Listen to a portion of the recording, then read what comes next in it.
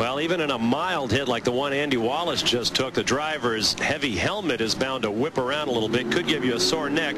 But there are drivers out there who are going to do something about that. One of those is Jim Downing, and here is his story. Of all the stresses a race driver must endure, none is more potentially devastating to his health as well as his career than the constant battle against gravity using only the strength of his neck and spine. Dr. Bob Hubbard, an automotive engineer and part-time pit crewman to his brother-in-law, Camel Lights champion Jim Downing, has worked for more than 2 years on a neck-saving device with 2 goals in mind.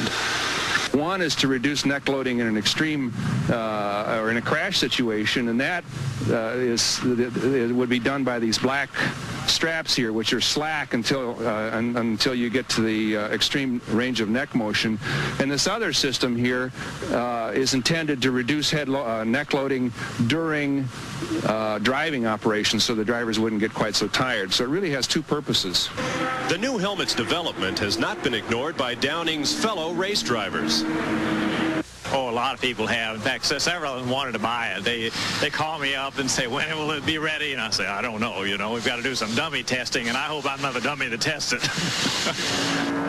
There is your leader, Bryce Cobb, making his way around the racetrack past the wreck of Andy Wallace, and that helmet restraint piece being put together by Jim Downing and his brother-in-law, Bob, really could be the wave of the future.